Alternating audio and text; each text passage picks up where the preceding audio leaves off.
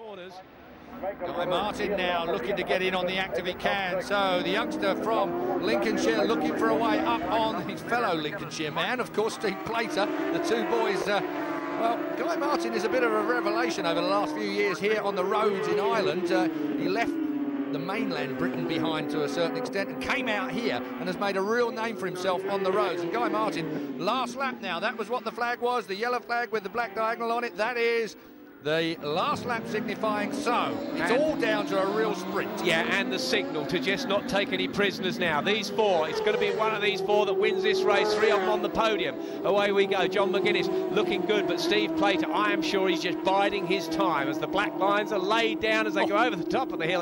And that number one Yamaha wriggling a little bit. That's often when you get the bike landing a bit crooked when it takes Guy off. Martin. Yeah. Guy Martin, I'll tell you what, Plater knew he was coming there. He just must have seen his shadow, and Plater left him enough room to go under him if he was brave enough. But as it turns out, Guy Martin managed to pull it all down and stayed in third place. But certainly that was a smart move from Plater. He just gave him enough room should he come bouncing up the inside. Always a wise thing to do there, as those curves are hard, as Bruce Anstey found out. Okay, off we go. Now we're on to the section where it will be the highest speed that's achieved around this circuit. The hundreds of thousands of spectators all hanging over the fences and hedges here, watching this terrific battle. Leading, not always the best place to be, of course, on this section of the track, because you create the biggest slipstream for everybody behind you, and that is what they're going to be trying to do. They're going to be trying to fill the slipstream, the big hole being punched through the air by John McGuinness in front as they slowly build on it. Of course, the man in third place, Guy Martin, may have the biggest advantage here. He's good on the brakes, and if he can pick up the slipstream of the AIM Yamaha in front of him, Steve Plater, and of course both of them picking up the slipstream of your race leader, John McGuinness, it could be Guy Martin as the biggest benefit, but he's not really sitting in with them, is he? No, he isn't. And also, if you can get it at the right point, because you can see they're weaving from one side of the track to the other, because the track actually curves around, and there's the pass through on the brakes again. Around the outside goes Steve Plater, underneath goes Guy Martin. It's all any which way you like at this particular point. It's real short circuit racing here on the roads now, because we are on the last lap. We're halfway round the last lap. Ballysally roundabout next up, the magic roundabout. Here we go. Steve Plater, flames flying out the back of the IAM Yamaha. And that is Steve Mellor's prepared motorcycle. Steve Mellor, once a V&M, of course, and you'll remember him if you're into motorcycling at all. And now the preparation done solely by Steve Mellor and the team at AIM, and really that kind of lead as he buzzes off down towards Mathers.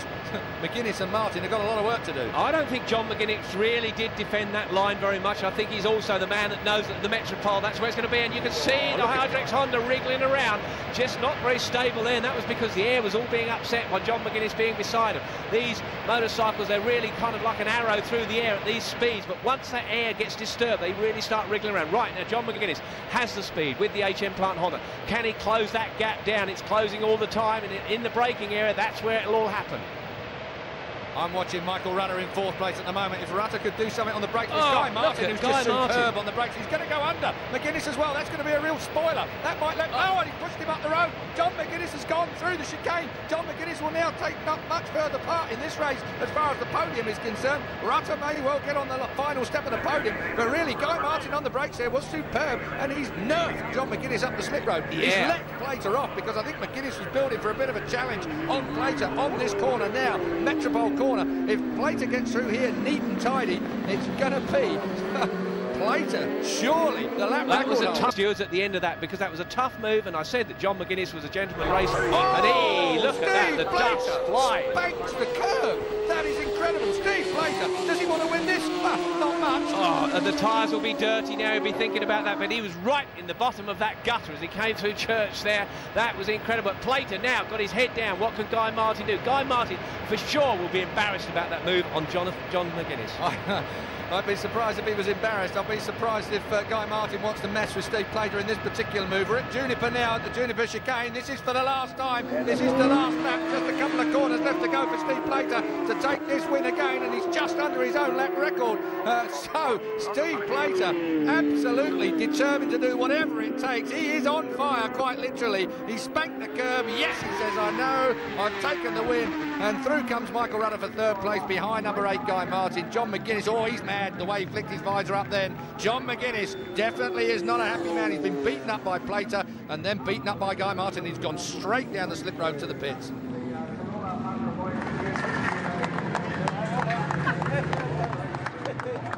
Thanks, Jim. Well, there's confirmation of the result. Steve Plater takes his third Superbike win. Guy Martin comes in second place. Michael Rutter third. John McGuinness down the slip road gets in fourth. That's the problem with the 3-lap race. You know, you have to take the chances. That's the unfortunate part of it. You know, whether it's a 6-lap race, you'd have given them a breath of fresh air and a little bit of room, but you just cannot afford to do that. Smilers on top of the podium again tonight. You better believe it.